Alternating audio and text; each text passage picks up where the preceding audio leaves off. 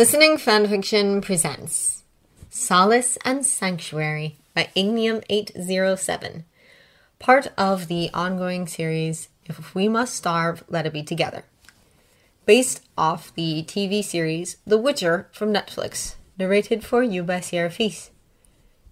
Chapter 1. The sanctuary began as a manor, the viscount's estate, somewhere in the fertile fields of Kaer. Generations of nobility called the place home, servants tending the gardens and townsfolk looking toward it with the distant longing of those who live at the base of luxury. It was a house like any other to the untrained eye. Some sorcerers might see different. The occasional wise one would visit the house and wonder about the warmth against the back of their neck, or the swirl of chaos blowing in from the grounds. A talented few could see the threads of destiny that floated around the house like white puffs of dandelion seeds, here one moment and gone the next. The threads crawled up the walls like ivy, stronger with each passing year, a tapestry of destiny slowly being woven. Dozens of hands worked on that tapestry, some knowing, some not. They touched it in their own ways, nimble and rough, teasing and certain, pulling together threads until the fabric of fate clung to the manor like a second skin, woven so neatly into every brick that one could no more remove it from the house than they could magic from the land. Yes, many hands wove the tapestry. Many legends called it home. But the first was named Eskel, and he was tired. The wounds aren't anything serious. There are scratches up and down both thighs, but the bleeding stopped hours ago, and the bruises painted across his ribs are only large enough to ache, not threaten. Eskel ignores them as best he can. Snow pours down from the sky in a fit of divine temper. His horse's hooves sink into it too deep for comfort.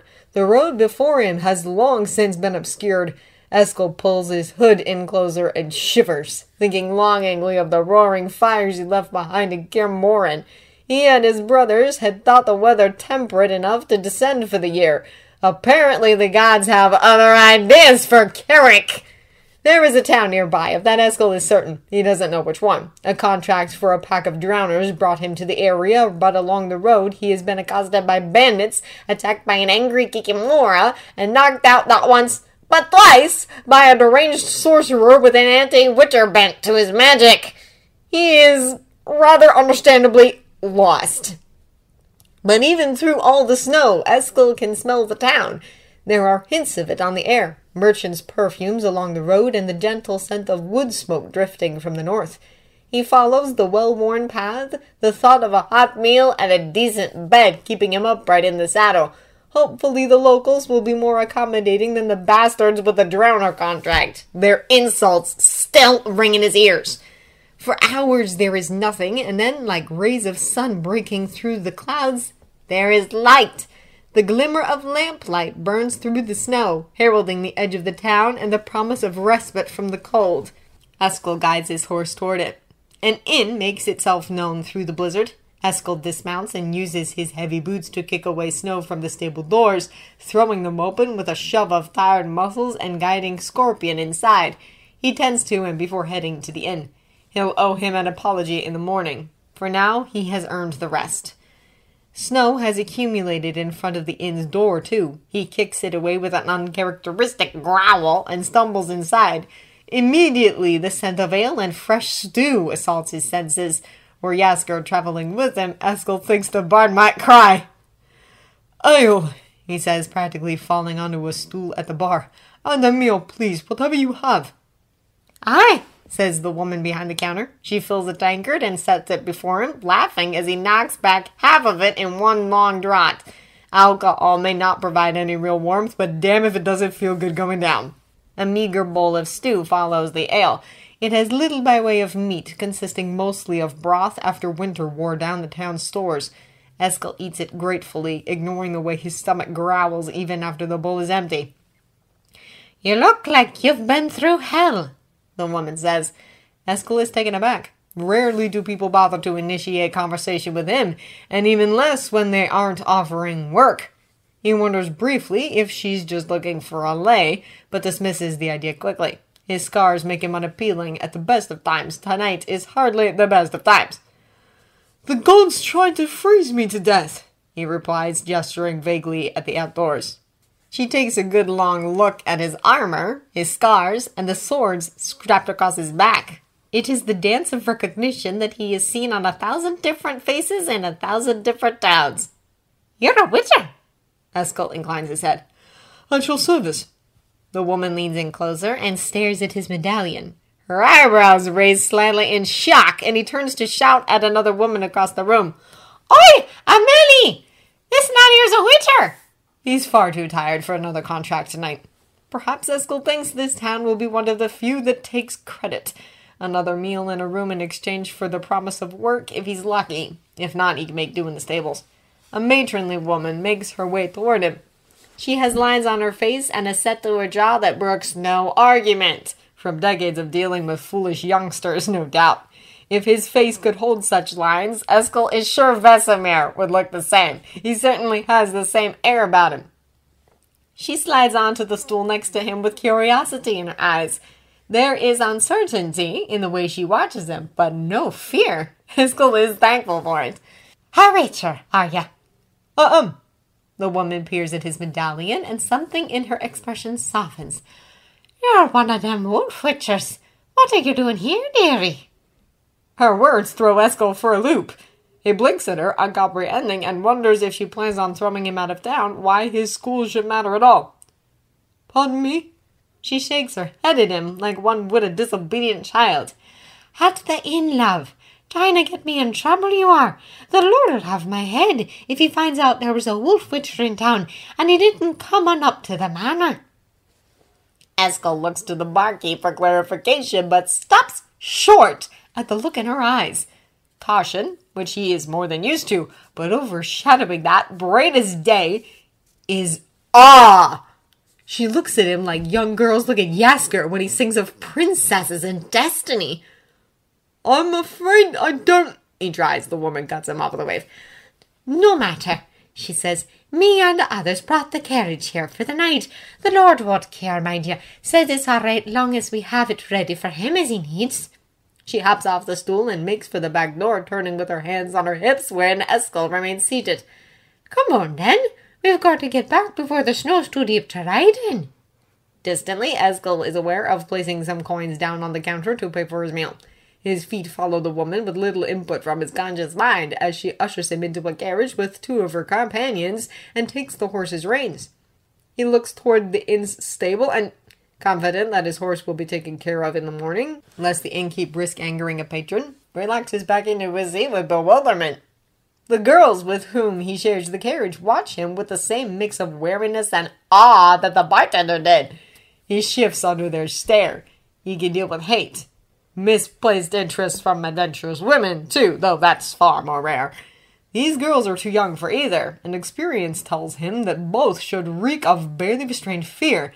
He is unsure what to do with the fact that they don't. Lucky for Eskel's sanity, the trip to the manor is short.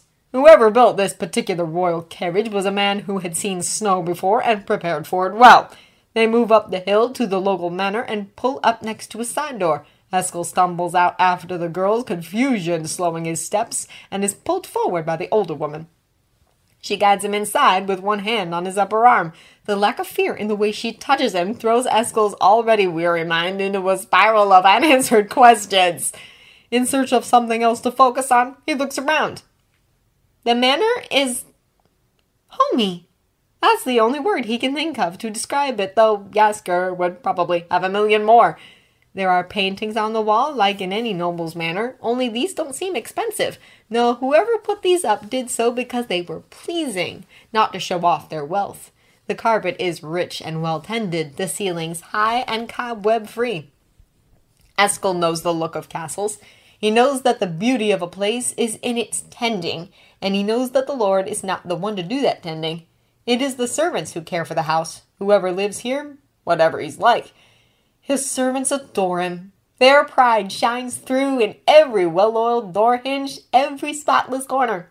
The woman, Amelie, he reminds himself, steers him into a sitting room and pushes him down onto a settee in front of a roaring fire. "I'll get some warmer clothes," she says.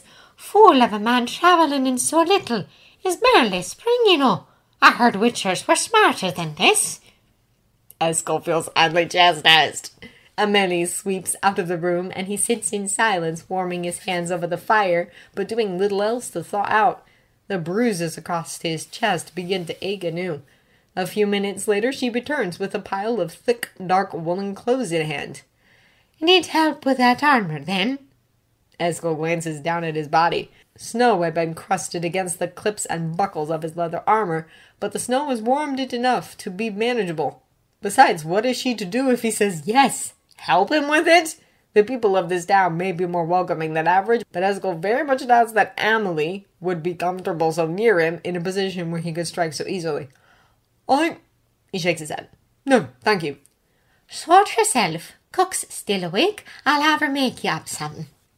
She tosses the pile of clothes on the settee and leaves again. Snow melts from Eskel's armor to soak the carpet beneath him, and he raises a hand to the pendant at his neck to ground himself, seeking the familiar hum of magic against his palm.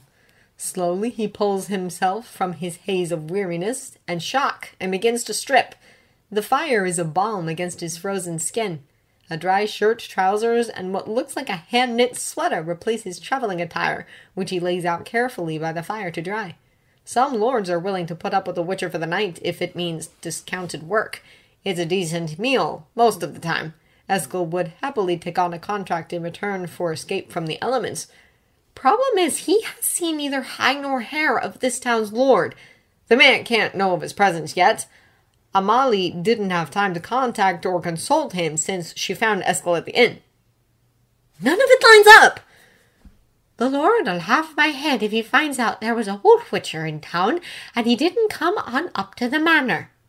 What kind of man would give such an order? Amelie re-enters the room with a flourish, a portly man following closely at her heels. Her hands are occupied with a tray laden down with bread, salted meat, and a mug of something that steams up the air. She sets it on the table in front of his seat and gestures for him to eat. This here is Leo. She points to the man beside her, who bows low. Greetings, Master Witcher. And Eskel rips off a hunk of bread and adds it to the list. Perhaps the manor is enchanted. Wouldn't that be just his luck? But enchanted or not, he isn't one to turn down hospitality. Especially not with Jaskier's voice in the back of his head, nagging him about propriety, dear Witcher. A heartfelt thanks can get you things a sword never could. Thank you, he says. A pleasure, sir. Will you be wanting a bath before bed? No. All he wants is to collapse into bed and sleep until his bruises stop throbbing. A week, maybe more. But if you have any spare bandages, I'll thank you for them. Have you need of a healer? Amelie looks concerned. You didn't mention you were injured. Minor scrapes, nothing more. I can handle them myself. Aye, Leo agrees. I can find some bandages. We have some herbs lying about too for pain and inflammation and whatnot. I'll bring what I can find. Eskel nods to him, doing his best not to look intimidating. It's habit at this point, but seems redundant here. Leo doesn't appear any more afraid of him than Amelie, or the girls in the carriage. If this place is enchanted, it's a damn strange choice of curse. He eats quickly, and Leo leads him upstairs to a bedroom. The pillows are more enticing than any siren song Eskel has ever heard. A fire roars in the fireplace, fresh wood stacked next to it. Servants bring up his armor from downstairs, laying it out precisely how he had it before, now in front of a new fire. They bow and cast unsettled glances at his wolf medallion on their way out of the room. Will there be anything else, sir? Eskel turns to Leo, noting how the man stands respectfully at the threshold, not encroaching, not pushing, simply offering. His head is up, his eyes unflinching when Eskel meets them. Curiosity overcomes the pressing need for sleep.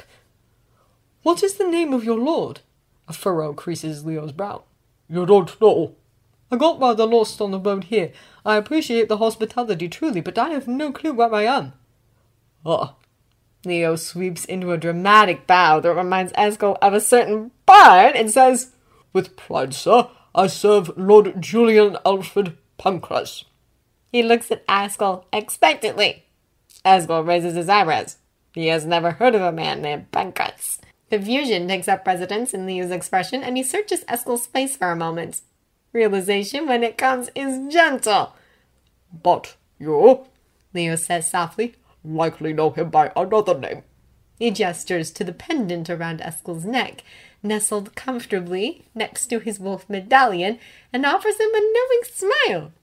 You are in the manor of the poet Jaskier, Master Witcher. Welcome to Lettenhove.